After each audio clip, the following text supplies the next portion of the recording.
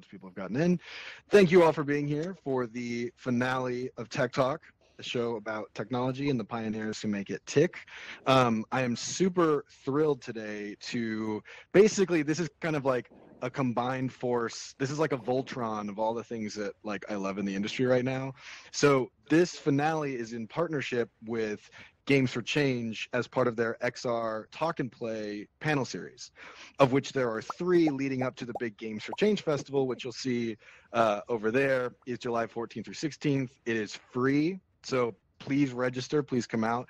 We're going to be announcing the lineup soon, and I have to say it's like mind-blowing who's agreed to come out. Part of it being virtual, obviously, is we had to change some of the formats, and so we pushed some of the panels that we wanted to have at the festival out into the real world, or virtual world as it were, like this, which is why you have the good fortune of being able to engage with this panel in VR, which feels super fitting to me because it's about volumetric capture, a rapidly evolving important technology in this space. We got some dancing going on to go along with it. I love it. All the dancing is welcome. Big thumbs up to the dancing. So with that, I'm going to send it over to all of you so that I stop talking for a minute. If we could just work our way down just to keep things easy, if y'all could introduce yourselves and particularly give a little bit of background in terms of your experience with Volumetric. Hi guys, my name is Adam Rogers. I'm a creative producer from Intel Studios. Been working at the studio for about 18 months now, 2 years. And my journey really began by meeting the wonderful team of Diego Paluski and Sarah Vick, who are the sort of head team there. Diego's the head of studio. And I got involved in a project called Running, which was with Reggie Watts, where we took him and a bunch of dancers and created this amazing sort of retro futuristic dance party, really creating a feeling of inclusiveness and a space where you are basically feeling like you're right there with Reggie and the dancers having a dance party. So yeah. Awesome, wonderful. All right, I'm gonna use my mic. Hi, everybody. My name is Yasmin Alayat, and I'm a co-founder at Scatter. We're based in New York, and we are a company, a hybrid company that focuses on the, pushing forward on volumetric filmmaking. And we do so in 2 ways. We make a tool called DepthKit, which is a accessible software solution for volumetric capture, and we can talk a little bit more about that and how it works. And then we also do our own films, our own original productions. And my role there is I head marketing and our creative R&D team. So I produce or direct our productions in pursuit of pushing our tools forward. And you may have seen the project I directed, which is called 0 Days VR, which premiered at Sundance in 2017. It's on Oculus and Steam, and it won an Emmy in, I think, a year ago in original approaches to documentary. So that's me. Awesome. Hi guys, my name is Laura Rizzotto. I am a singer-songwriter, recording performing artist. And I've been exposed to VR and AR a few years ago because my brother actually works with the medium. But then I got involved in it more when I wrote a soundtrack for one of his projects, which was a VR experience called Where Thoughts Go. And then my experience, my personal direct experience with volumetric captures, that I became one. So I worked with Metastage here, Christina is the CEO for, and we created basically a volumetric capture performance of one of my songs called One More Night and another song called Fun Girl. And we were the first ones to release a brand new song, a brand new performance with this technology of volumetric capture. And it's been such an exciting time. I am loving to be able to learn more about this technology. And I'm so looking forward to hearing from all of the panelists about in other ways we can expand this with our creativity. So that's me. Yeah. Hey, everybody. I'm Christina Heller, and as she said, I'm the CEO of Metastage. We're a volumetric capture facility in Los Angeles that uses the Microsoft mixed reality capture technology software. I've been working in immersive since the beginning of 2014.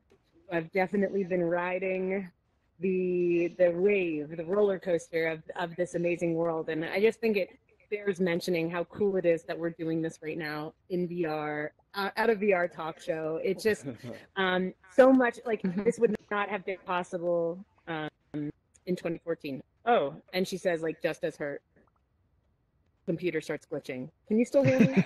Yeah, we can hear you Yes. fine. Okay. Yeah. Okay. So anyway, basically, Volumetric. We launched Metastage in August of 2018, and so now volumetric capture has become my passion and specialty in the space.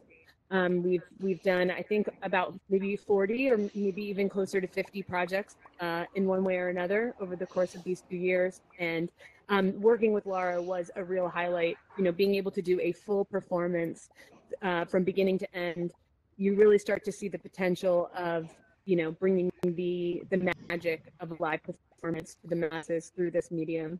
So, yeah, it's a pleasure to be here. Thank you. Yay!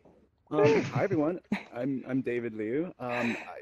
Most folks probably know me from my work, actually, from working at Viacom, where I used to head up the VR team there called Viacom Next.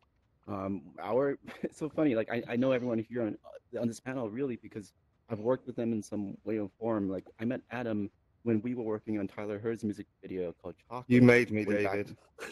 Dude, that was a great project. And Amazing. we've been working in the volumetric space since 2017 when we first discovered the Microsoft volumetric capture solution, as well as the scatter solution here in New York City.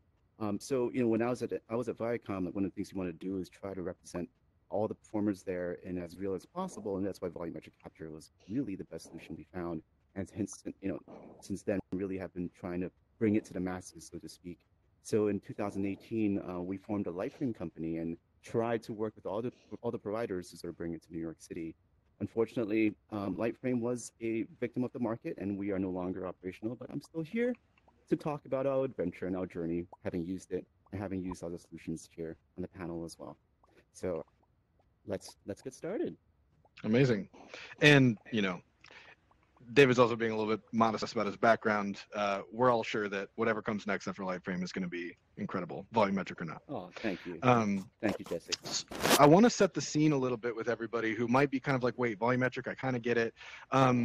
So as a sort of basic starting point, the way that volumetric works is you're capturing 3D footage, be it photo or video, but in many cases you want it to be video, of a given subject.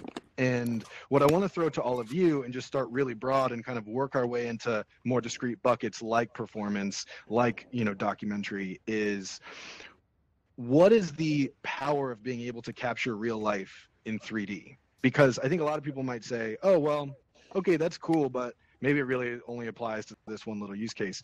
But all of you obviously know that this is a much broader thing. So what are those sort of unique superpowers of capturing, you know, people, places, things volumetrically?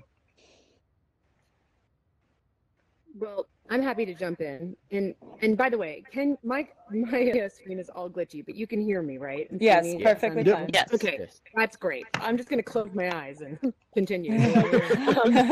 Oh no. So, you know, I think of volumetric video as the next evolution in cinematography and photography. You know, we are now taking, you know, a real performance, but capturing it from every possible angle to create a fully 3D asset.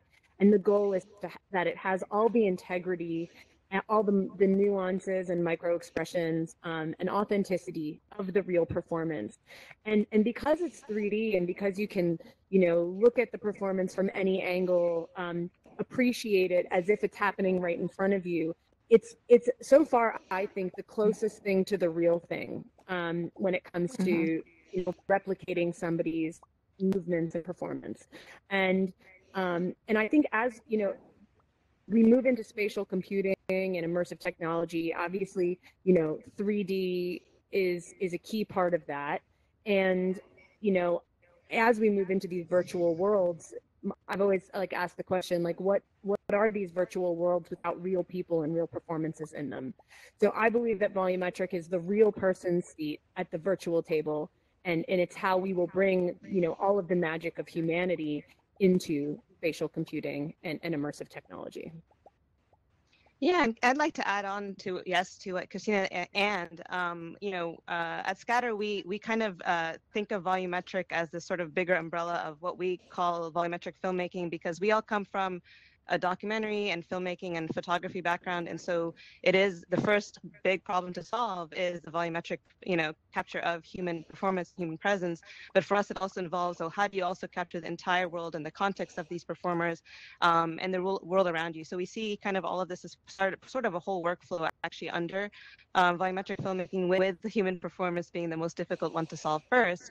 And I'll say also for us, there's something quite special about, we see there's obviously a future we're moving towards, that is the, emergence of the, the craft and sensibility of filmmaking with the power of game engines, right? And the interactivity of game engines. And we're all kind of moving to this world where these are colliding. And that's where we see, volumetric capture and volumetric filmmaking really sort of ready and poised for this convergence. And that's the future we're building towards. And that's the exciting thing about all of this. And I'll also say that there's something interesting about what is like the representation of humans, whether it's photoreal or obviously everyone here wants to customize how you look, and so what does that look like in that future? Is there a way to have an ownership over your own volumetric presence and your avatars in this new future? So that's something to think about. I want to jump in as well and sort of sorry, whoops. Go ahead. Oh no, I was just going to say, from a performance perspective, one of the things that with our stage at Intel is it's literally the size of a Broadway stage, and its accessibility to certain types of content and performance that you might not normally get the opportunity to have, and versus obviously seeing it on a 2D flat screen, you now get to really see the power of that performance, especially in dance and choreography, which is a number of projects that we've done over the last couple of years that really accentuate that. And when you think about opera and other types of arts that maybe not so accessible for everybody, this technology is really providing a platform for those sides of the arts that may not necessarily get their eyes, in the real world. So VR with volumetric just creates that world that we so desire.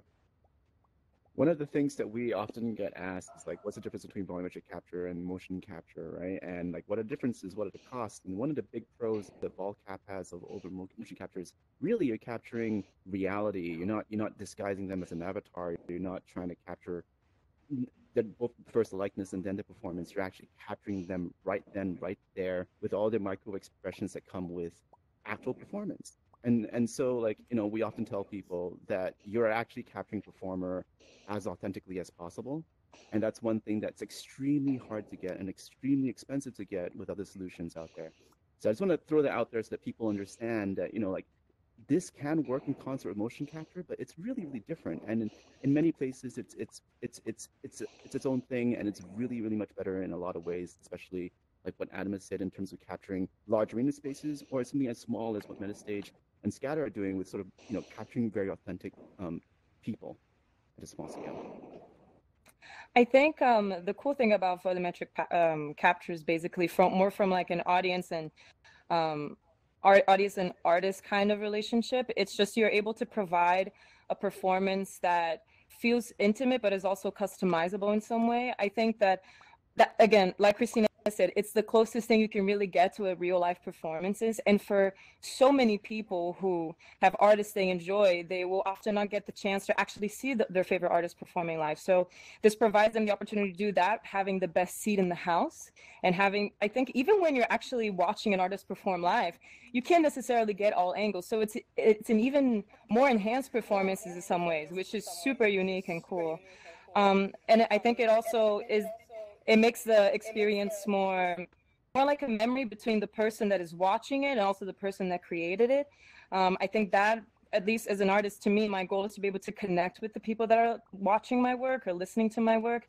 And this creates a bond that I wasn't able to do before, at least not to this capacity, because it's so accessible because of the technology. So I think that's really, really cool. And I can't wait to see really how people will expand with depending on how comfortable they're able to get with the technology with time.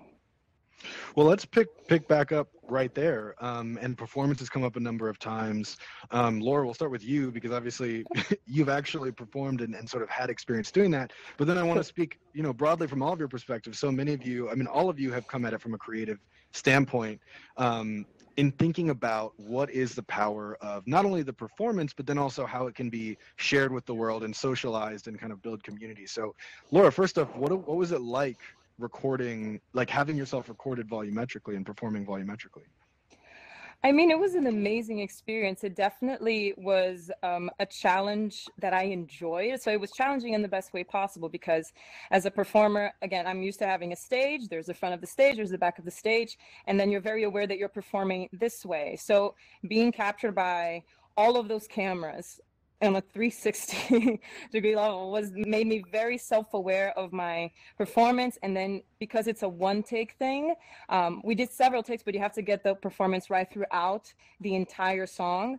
That was definitely a challenge for my stamina and just abilities as a performer. So I really actually enjoyed being challenged in that way. I think that just pushes us to be better. It was cool also to be able to create a performance, being aware that people would be able to spin me around and look at it from all angles. So what was most exciting to me about it was how I was challenged to be creative in that sense, that I was like, I need to think of when I'm performing this way, and when I look this way, I'm not looking back, I'm looking at someone else's eyes. And that kind of sense was super, super cool. But yeah, it was a challenge that I love taking on. And honestly, I feel like being able to record a performance in this medium just opened like a little door in my brain of like, wow, like this is the future. There's so many different possibilities for this. Can you imagine when more people can be a part of it, or when you can add other kind of visual effects to it? So I think that the first time I got to do it really got me hooked for the future. So yeah. Amazing. And what about those of you who have actually had experience kind of recording these captures? Talk to me a little bit about what that process has been like for you. Well, it's really interesting. There are definitely, as Laura alluded to, some differences between frame production and volumetric capture, and it's just so we actually just had an experience recently where one of the biggest challenges is anything that at least with our system, anything that's too thin, the software has trouble recognizing the geometry of, and so we have to do volumetrically friendly adjustments to hair. You can't have dangling earrings. No stiletto heels, things like that. And you'd be surprised at what a challenge that can be with certain talent. We actually had somebody who was really upset when I guess the director hadn't given them the wardrobe guidelines ahead of time and hadn't instructed them some of the best practices around hair. And so she was really upset when we were telling her that she had to, she needed to adjust her hair to make the capture look better. Then when we told her she had to take off her dangly earrings, she took them off and threw them on the ground. Oh, no. Oh my god. And she said, well, I gosh. guess you just want me to look terrible then, and it was just, it's a challenging situation because what she doesn't realize is that to not make those adjustments, it's going to make her look much, much worse. And especially when you're talking about hair and things around the face, you want that to be the cleanest part of the capture, and so but that being said, we also work with, talent that is extremely amenable and will, and there aren't that many limitations. You just have to, adhere to our few wardrobe guidelines.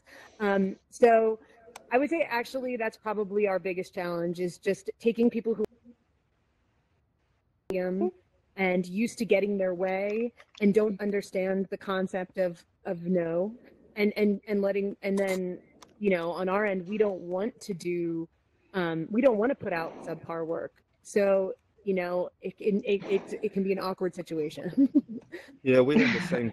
We obviously have the same challenges at Intel Studios, and I think it's lessons learned, right? You have to be very clear very early on about wardrobe and prop, because that is a significant part of the workflow in terms of removing and, color grading and reconstruction, all of those things. So that's been challenging for sure. But I think we've finally got to a place where we've got a system where we've managed to get that nailed down. But the other interesting thing that I found through the live capture performance is that, when you think about actors and traditional film and TV, that's really the avenue that you sort of start going down when you're kind of looking for talent. But what's become apparent is the most successful types of actors for volumetric capture are actually stage performers, because they never actually have to think about the camera. They have a floor and a space that they do their performance on. So that's been really interesting to see the difference, because we found early on a couple of projects that it was really difficult to get the actors to really get it. But it's been really interesting to see that how you take that real performance from sort of stage and you get a much more successful performance out of it. But the whole process is actually really enjoyable, I think, in terms of what it means to shoot and then go through the sort of process afterwards. It's a lot less stressful after the shoot. Obviously, the shoot itself is pretty stressful because you've got over 100 cameras that you're collaborating together, and you've got to make sure that everything is aligned. You've got to do recalibration through the day. But generally, from a perspective of experience, I think volumetric capture, once we get it fully nailed down and we know exactly everything is working perfectly, it's a really enjoyable way to shoot. It really is. Yeah, I want It's to interesting. describe to the audience actually. Sorry. No, go ahead, David. Just very quickly, like just so the audience knows like what typical stages are like, just for all the solutions, Microsoft, Intel, and even Scatter. Like you are surrounded by an array of cameras. In Scatter's case, like you're surrounded by 1 or 2 cameras, and basically it's you're not really performing to like one thing anymore necessarily. You can, and usually there is like a marker for the performance form to 1, but it's not, for the performers themselves, like there is that sort of like, especially if if they're in it for the first time, it's like, where do I look? Where do I go? So there is the acclimatization process where you have to really introduce them to what is probably a more novel way of performing. Sorry, I just wanted to get that out there in case I wasn't sure. No, that's super helpful. I was just gonna sort of kind of talk about another side of, because we work in documentaries, so performance in our case is a little different, and so you're talking about real people who are not performers and not actors, and Right.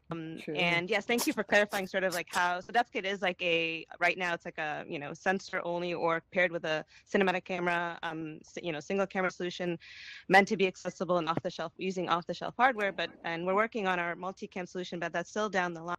But what I wanted to talk about about like performance, or something about the history of Scatter and us as artists, and why we created this tool that informs why we approach it this way. And I think it's kind of interesting and helpful, which is we're all artists ourselves, and the birth of this tool and all our creative tools, and why we still do productions as a startup, is because we do projects and these tools to achieve our creative vision with tools that don't exist right now. And so part of when we talk about what is performance and what is volumetric capture, as artists, we want this to be an artistic tool that shows a wide array of creative expression. So it's very important that our character, whether it's for a documentary, like we've done a few documentaries and we need to represent this character as they are, that we have that ability. But then we also have a documentary where part of the creative conceits, like 0 Days, was to anonymize our character, because this is a whistleblower, it's an NSA informant, and we needed to use DevKit to stylize her and use our sort of VFX like formats to create a new sort of anonymous stylized character. And a lot of people sort of play this line, even though a lot of people use DevKit for documentary, there is sometimes a need to either represent a story because artistically it warrants, from a creative perspective, like Vestige, it's about like memory and loss of memory and losing someone you love. And so they created with the DevKit kind of like a fragmented stylized performance, and it's all about a real person's story and it's real humans. And so I think there's something about when having to work with documentary that or creative nonfiction, whatever you want to call it, that there is an ability to still represent the world, but also add your creative flair and creative self-expression in the capture of the real characters and the real people, but still have a way to represent it to sort of achieve your creative vision. And I think that's sort of how we think of it and our approach. Yeah, absolutely love that idea. And Adam, I remember when I visited Intel Studios, there was this discussion of the materiality of volumetric, that actually it's its own material language in as much as it's also kind of like a groundbreaking medium. And I don't mean this just for you, but for everyone. how are you thinking about what that sort of unique quality of volumetric is or can be, whether it's a 17 terabyte per second file all the way down to a point cloud that's meant to sort of evoke a memory? How are you thinking about that sort of 3D representation, that real 3D representation of people in the work that you make? It's a journey actually, and it's exploration, and it's about the project and what the needs and the fields of the project are. We are obviously striving for complete, visual fidelity of the human form, which I think, is great for when we're talking about projects that like are sort of archival and to give that real strong feeling of your presence in a real world.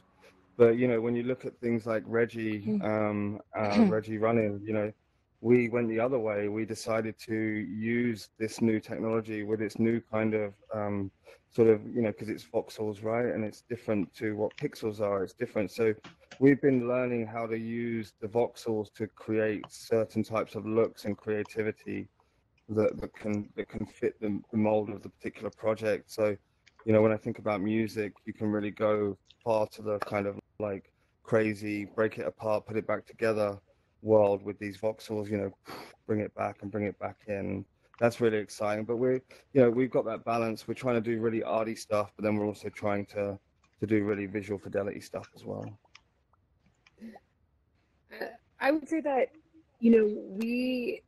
we are lucky in that I think the Microsoft software is excellent at getting visual fidelity because we, unlike the Intel stage, we actually have a much smaller stage. Our stage is at maximum a 10-foot diameter circle. Sometimes we bring the cameras in even closer. So we don't have to deal with the complications necessarily of like the football stadium. Therefore, but we also don't have the flexibility of the football stadium either.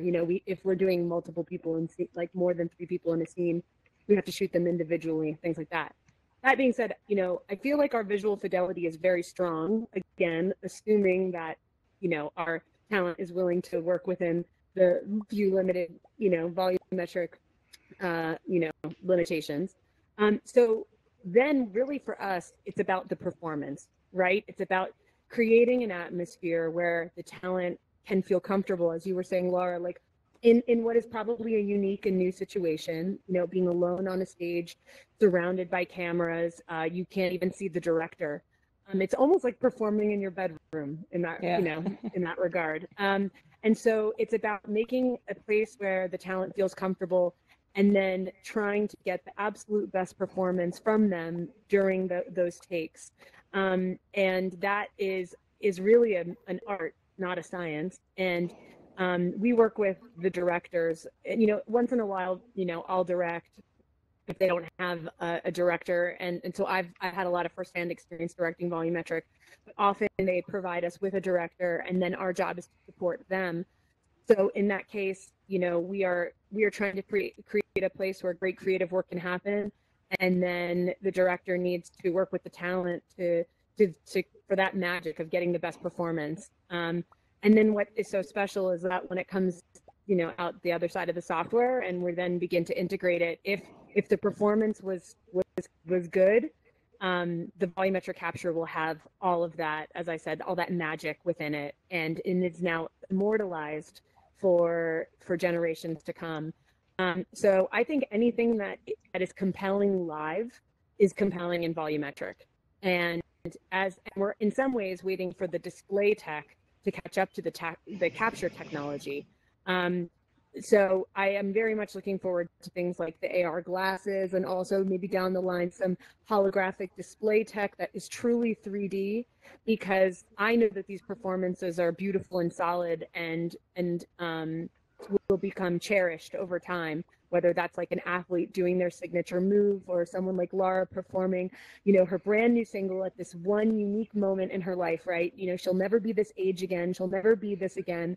And we captured her doing that single with all the excitement and enthusiasm. And now, as the display tech gets better, we'll be able to engage with this in a more realistic fashion over time.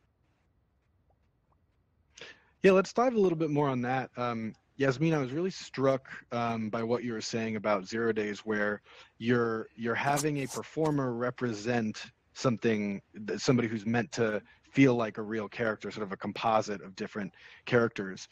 What do you see as the function both of capturing reality, sort of like Christina saying, like the person in the moment at the time, and also the sort of the feeling that volumetric is reality to recreate or to reestablish a reality to something that is from a moment past? How do you approach that process in your creative work? Yeah, I mean, it's actually, I could even complicate your question a little more. There's also, we've been, like, as I said, like, as we're artists, we're technologists, we're tool builders, but we're also storytellers. And I think as artists and storytellers, when we're taking on a new project, sort of a project drives, like each of our stories drives sort of the creative needs or the technical needs to be just like blunt. And so like with 0 days, we needed to, as I said, this way to sort of build this amalgamate character that represented and anonymized a whistleblower, because she was not meant to be, she's meant to be real and you can kind of see her humanity, but she flickered between a kind of sort of breakdown between a digital and physical world. And that's aesthetic was meant to serve the story, but also that aesthetic turned into a sort of Unity plugin that we also sold as part of our tool. It's actually part of the Unity plugin. And, that's where Vestige came from, and Terminal 3 and all these other people started using this look to achieve completely different creative visions. And that's sort of like their dream. Everyone's sort of remixing sort of where we start. But we also, part of kind of what we think about, Jesse, about what is reality capture, like I think I was hinting at it at the beginning, as we move into this, like, as like, Christina says, where the displays are going to start basically catching up to where volumetric capture is, and where also just rendering and people's like machines and whatever, like all of that stuff. Once it catches up, there's something interesting about thinking about all of us right now are these like avatars, and there is definitely we're coming to a future where we can ourselves become volumetric avatars, our own captures in these spaces. But then if you do want to, represent yourself accurately, or if you want to, as I said, stylize yourself somehow, or if you want to hybrid a little bit of an avatar, what does that mean? And like, I think when we think about reality, we think about reality as in like, there's like when you need to document something as is, whether it's for journalism or documentary for a certain purpose, but there's also a reality of self-expression and how you want to translate the world and the story world. And I think that's kind of the spectrum we think about, and that's what we explore, and we try to make the tool flexible enough for all of the above. And also, just one other last note, a lot of people come to use DepthKit as a VFX tool, so not even for VR. It's like for 2D music videos, like Rap God, Eminem's Rap God, or there's some, I can share some other examples later, but we have like people who come to it, and filmmakers, because like you can use it to capture the human that you want, the human performance, but then because of like our OBJ exports, whatever, you can literally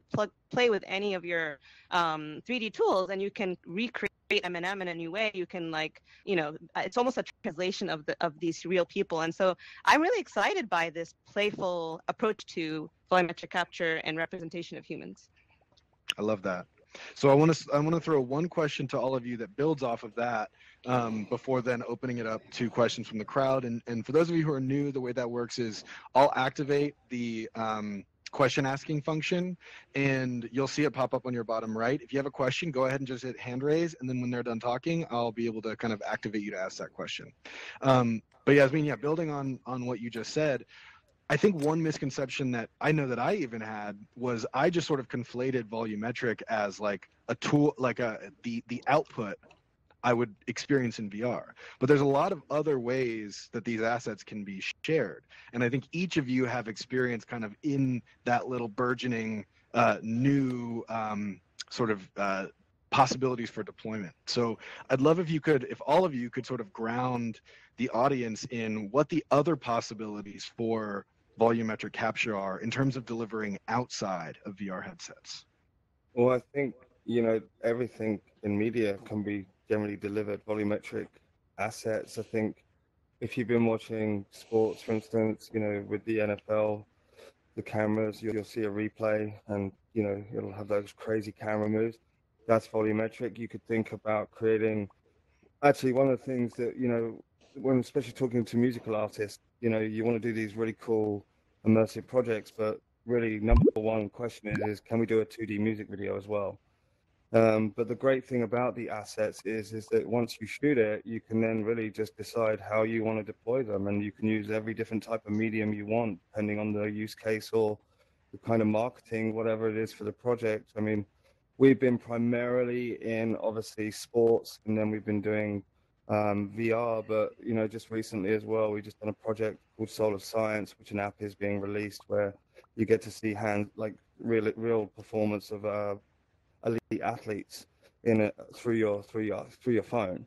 So there's the phone deployments, there's VR, there's TV. I think it's everything. It's getting the technology and the cost down and the efficiencies down, because once the efficiencies are there and the cost is down for a lot of media, it's a much more effective way of shooting because of the versatility that you have with it.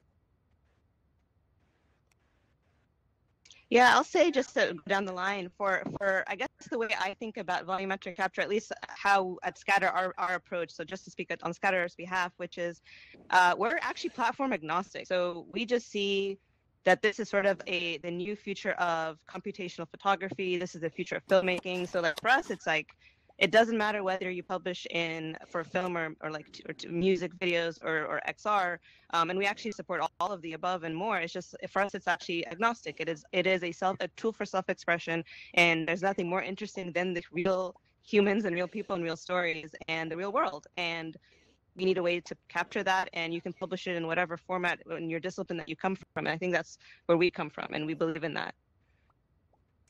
What gets me the most excited about creating volumetric captures, I mean, there's very different aspects to it. One of them is just being able to create performances that I wouldn't be able to perform live because of the technology, right? So be able to explore those tools and, for example, being my own backup dancer and be able to create like a trio of Lauras for a performance, or being able to move myself around. Like I was discussing some performance ideas with Christina a few months ago, and I was like, well, if there's no limitations to the tools of this, imagine all that we can create. So I think that just, again, it's like opening a door to your creativity that you didn't know was there before, and there's so many different possibilities. I also am interested though in learning how this can be used for not just creating the virtual performances, but also merging with live actual performances and the awesome visuals we can create with that. And on the third aspect would be from an educational point of view. I have a master's in music and music education, and one of the classes I took there was actually VR in education. So I keep imagining for people who want to learn music, be able to have access to the performances of sometimes maybe their idols, and be able to watch that up close and be able to learn how they move, how they play their instruments, read more about their body language in a way that was never done before. It's like a private lesson from someone who you aspire to be as. So I think that would be amazing from a musical point of view. From choreography, as you were saying as well, I think that imagine being able to have dance lessons and choreography tutorials with this kind of technology, because there are things that you can learn from a 2D kind of perspective, but when you're able to get the full spectrum of a volumetric performance for learning Just imagine if you volumetrically captured the moonwalk by Michael Jackson, right? That kind of thing. Yeah. That'd be awesome. Yeah. Yeah, it's amazing. So I think I'm excited to see those areas expand with the use of volumetric captures. Yeah, and that was all very well said, Laura. I agree with it. And I think what was really fun about your deployment and what we're starting to see with Jadu as well is this idea of like user-generated content.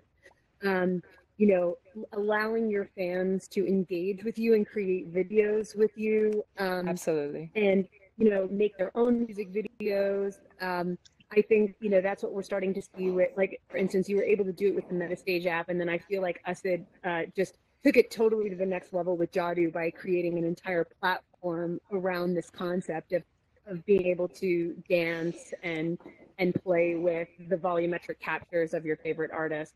And then what he did is he made it so that you could, through Jadu, it publishes directly to TikTok and Instagram, and it's been a blast to see with just the beginning holograms that they've released on the platform, the huge response from fans.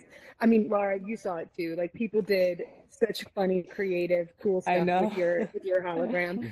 Yeah. So I think that that's another element that we're going to see more of as well, is like, how can we take these assets but also encourage, other people to be creative with them, and they will, honestly, they're informing us about how they want to use this content. And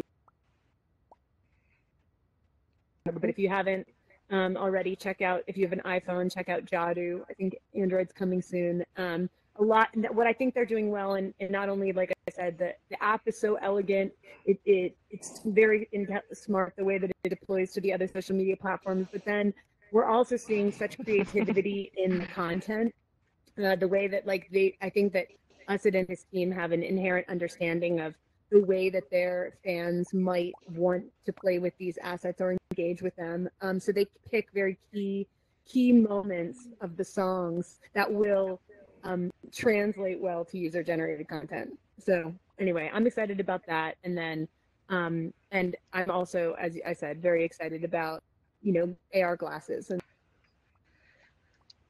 very cool. Yeah, I mean, riffing off this wonderful crew, like, one of the things we did at Lightframe, and even a little bit of Viacom, was really experiment with what you can do with the content after you captured it. So one thing to keep in mind, like, you're capturing highly realistic, photoreal people, and with all that data you capture, you can actually train it. So imagine what you can do with virtual beings. And one of the prototypes we sort of wanted to really develop on was, like, can we capture a sort of, Elvis look like, and then have that character perform in different ways that the original performer did not really intend to. So, like, we're moving away a little bit from authenticity here, but that's what we think the future is. Like, when we are able to sort of capture realistic performances and realistic motions and realistic sort of facial movements, can we actually replicate it and have potentially an autonomous being that can interact with you and perform with you as well?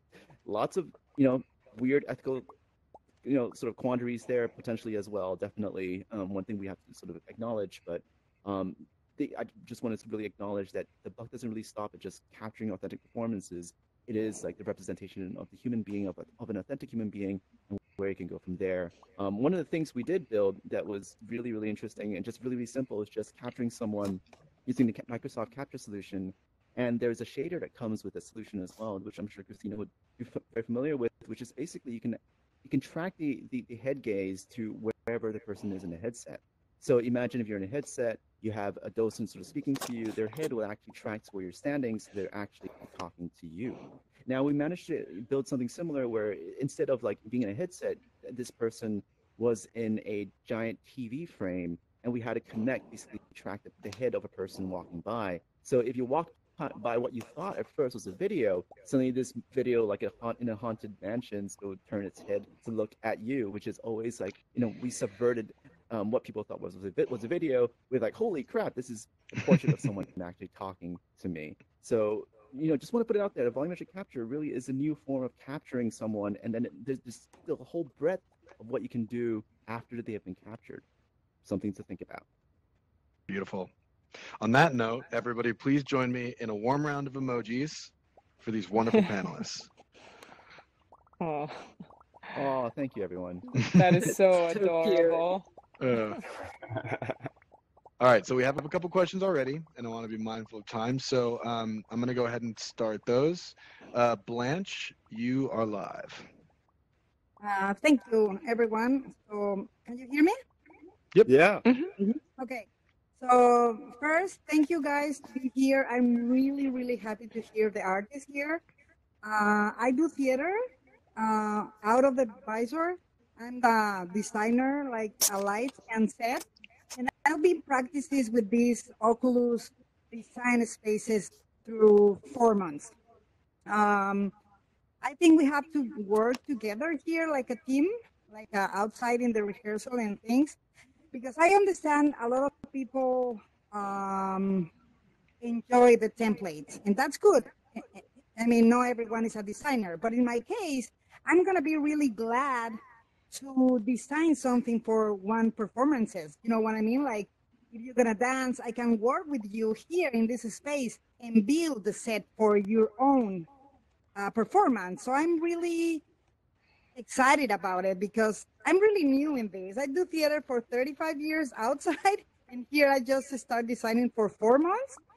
And it's really interesting. I mean, but we have to work with the sensation like artists with designers together. You know what I mean? So if you need any space or if you want to work with me, please just be my friend, chat with me, and I'll be here. Okay?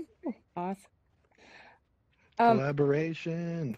If I may say something about that, I think that's also one of the things that I'm super excited about, because I think, at least in my world of musicians, when we talk about things like that in tech, it sounds so intimidating in some ways. You know, you're like, oh, wait, how do I? So I really do agree that it's important that the artistic community, the tech community, who also like, we're all like able to learn new things. But I think that collaboration is so important, so that artists can come with ideas and then just be like, how can we expand? What can we do that has never been done?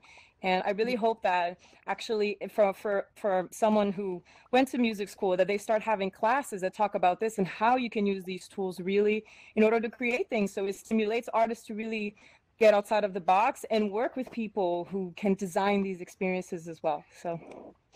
Yep. Thank you very much, guys. Thank you. Thank you for that. Thank you, Blanche. Going now to Christian. Oh, you're live. Hello. Hi. Hello. Hello. Christian Hi. from Romania. I entered in this event 5 minutes ago, and I don't know what it's all about, but I like this design over here, this digital panel with interesting people. And I just want to say, like, I start to use Gravity Sketch, and in 3 days, I come with an idea to recreate my city where I live. And I recreate my city, my buildings in city center in Gravity Sketch. And I think this is an idea for a real buildings in a virtual world. Cool. Very cool. Okay. Thank you for that. What do you think? Yeah, thanks for joining us all the way from Romania. Great to Yeah, have that's you. super cool. Yeah. Represent. Not early. Thank you for being It's a not part of early us. in Thank Romania. you. Yeah. All right, I'm going to do one more question. There's a bunch piling up. So what I'm going to do is have one more question live, and then I'm going to detoggle the stage barrier. So everybody come down. We do a big selfie together. And then you can ask them just directly, you know, right? You can just ask them standing right next to them. So going now to Mr. Mule 96. You are live.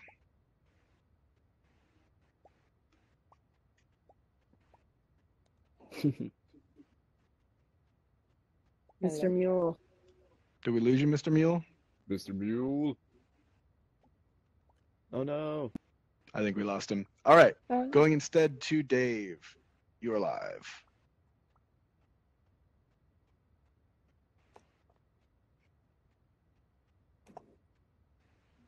Dave. Dave. Dave, where you at? Dave. Okay, well, I don't know if we might be running into an issue then. So how about this? I'm going to go ahead and institute our selfie right now. So let me detoggle the stage for everybody. So come on down, join the panelists. You will sync to their level. It's a wonderful selfie time. Don't sing to my level. Or David's, for that matter. Come on. Should we like take us off to Amplify now? Yeah. No, you're fine. We'll have Nice to meet you. we got Raul in the yellow is going to take our photo, and Lauren in the black sweater right here. So these are your camera lines. I'm going to join you. Here, wait, And everybody, David, I'm gonna put my send arm up your around favorite you. emojis, wave, do All whatever right. feels true. I'm gonna lean in. Thumbs up, Oh, no. emojis, waves. Is it working? Hey. I don't know if it's working. We'll see. Is it working? Am I I clipping don't know. someone? All right. For emoji. Okay. Cheese. Cheeseburger. Cheeseburger. Cheeseburgers. Hey, Carlos. Oh, hey, Carlos. Oh, I just realized I forgot to detoggle the audio. So everybody should have their audio back. We've re-granted you your audio. Lauren, did we good? Hi, Jesse. Hi, Christina. Thank you, Beautiful. Lauren.